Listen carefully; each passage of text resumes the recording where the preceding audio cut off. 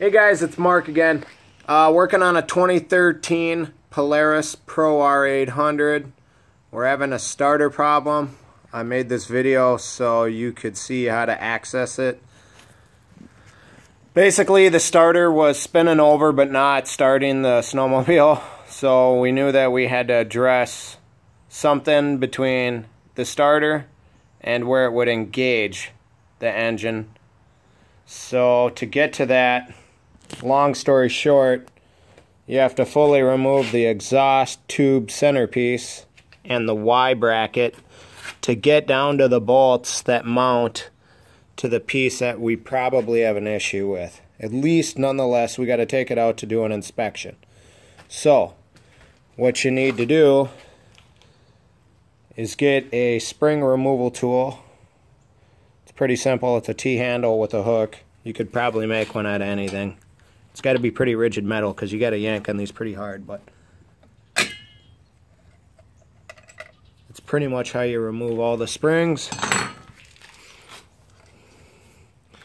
Now I already took off all the other ones, so I'll speed this up for us.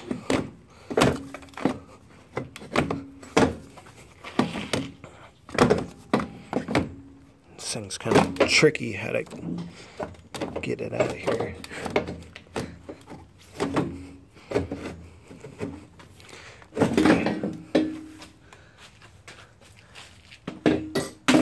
Set that down. Now you got to take off this Y exhaust. This bolts directly to the block. There's 8 bolts, 4 per side.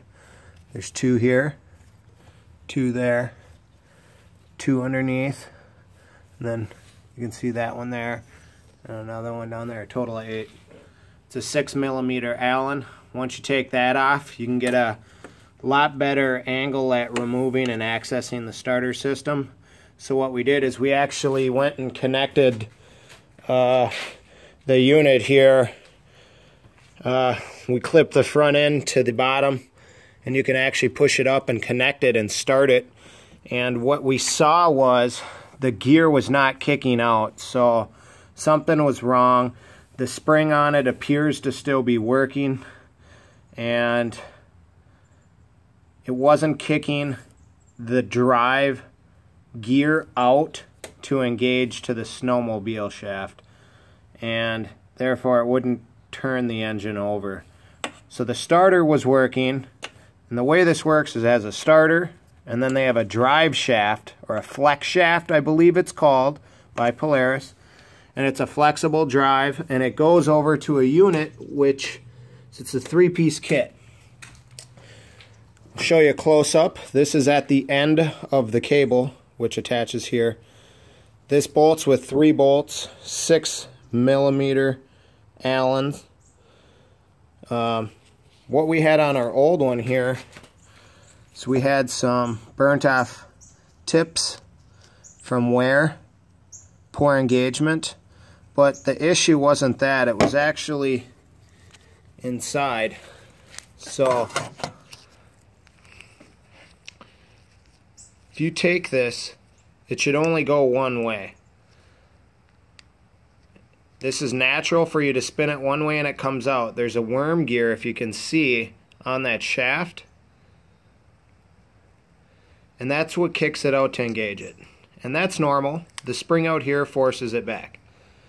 The problem is that when you actually spin it, it goes the other way. And it wasn't working. You can spin this, but you can see the shaft wasn't going, and it should not do that. That should lock. At least the brand new unit did.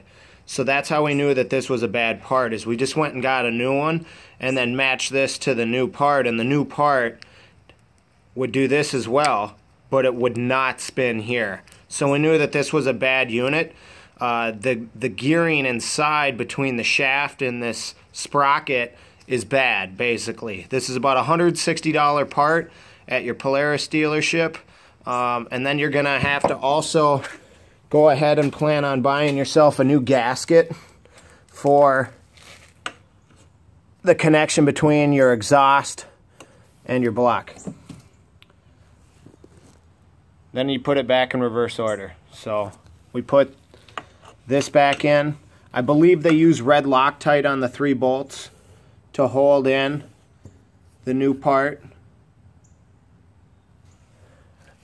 And then we'll go ahead and put this exhaust tube back in, put all the springs back in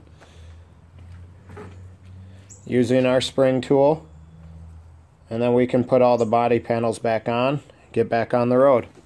That's Mark. Stay tuned for more videos.